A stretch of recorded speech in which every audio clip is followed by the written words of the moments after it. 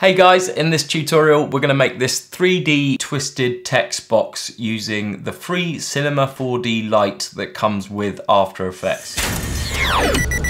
Okay, so we start here in After Effects, we go up to File, New, Maxon Cinema 4D file, and that will either launch Cinema 4D or the free Cinema 4D Lite that comes with After Effects. It'll ask you to save that. So let's add a box to our scene just by coming up to this box icon, clicking once. That'll add a cube. We're going to come up to our deformers, which is this curved kind of cube. Click and hold, add a twist, and make that twist a child of the cube just by clicking and dragging until we see that down arrow, letting go. And we can then go into the twist's attributes and say fit to parent. That will kind of close the box around the box.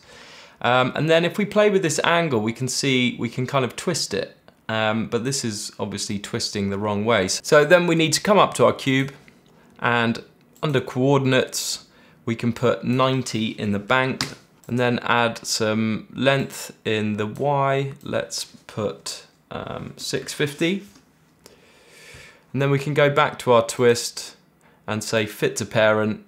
So one thing you might notice is it's not quite deforming to the shape of the box. So all we need to do is add some segments along the box.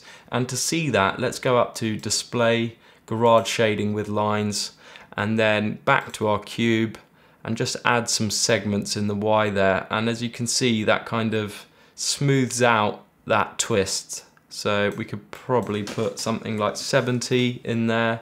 That'll make it nice and smooth.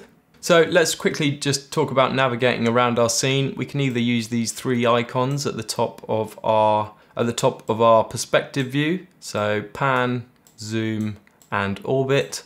Or you can use the 1, 2, or 3 keys while clicking and dragging. So 1 to pan, 2 to zoom in and out, and 3 to click and drag.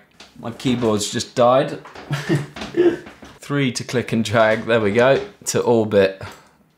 And let's just talk about animating this. So back to 0, we want the twist. Let's zero out the twist angle for now and just work on the cube's animation. So we want this to first kind of be stationary, almost tilt backwards, then fling itself round and have a bit of overshoot. So all we're gonna do is go back to 0 there, add a keyframe in the pitch just by pressing this little button next to the P on the coordinates of the rotation, jump forward 10 frames, kind of tilt this back as it's going to kind of throw itself round, add another keyframe. That's the one thing that differs between After Effects and Cinema 4D. You have to kind of add a keyframe. It doesn't add them every time you move an object. And then it's going to fling round maybe to about 50 or 60. So let's do one full rotation and just keep going round until we see 360. Somewhere, that's 360. And actually let's have this overshoot slightly. So it's kind of, if we kind of bring this back, we can see dum, wum, and then let's have it kind of carry on in that motion, probably to somewhere like that. So let's override that keyframe just by clicking that again. And then we can have it level out at around 70. So we can put 360 in here.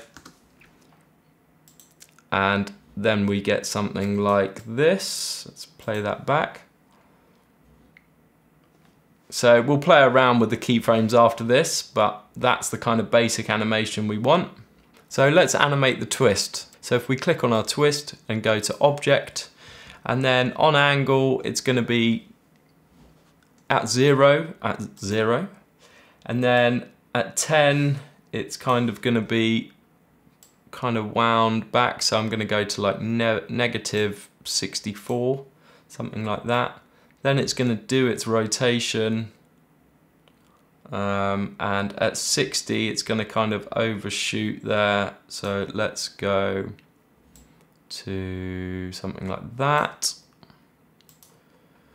And then the box kind of flips itself back right. Let's have it kind of overshoot the other way there, and then come back to 0 after that. And so then we get this. So to play around with the curves for this, we can just go up to Window and then go to Timeline F curve, and we can just go to both of these, have both of these selected. We can use the 1 and 2, click and drag to, so 1 lets us pan around, 2 click and drag zooms us out. So we can just use a combination of those to kind of line up our graphs. After the anticipation, it really needs to throw itself. So if we click on the red one is our actual cube rotation, and we can just take these handles, and to break the handles just hold shift, and then we can do a kind of curve like that maybe, and we can play that back. So that's a lot nicer, kind of a lot faster in there at the beginning, and then it kind of whips back. I think the other thing would be nice is to bring this twist so it kind of really whips back at the end. So it kind of like that, something like that. Now let's add the text. So let's go up to our spline, which is this little pen icon, hold and get our text spline. And then we need to give this text some geometry. So I'm going to go to the extrude, which is this box, and click once, put the text underneath that. And as you can see, that gives us some geometry. Let's just align this kind of in the middle, just using our axes handles. And we can also change the text. If we've got that selected, we can change that to twist. And let's also change the font, because this one's horrendous. Something like that. It's a little bit big. We can bring down the height and bring that down to maybe 10. And it's lost within our cube, so we can just make sure that that pokes out. Just add some rounding or some caps to the text. So if we go under the caps tab, just add maybe 3 centimeters there, and that gives some nice rounding to it. So that's our text set up, and all we need to do now is make that a child of the cube, and we get a nice animation.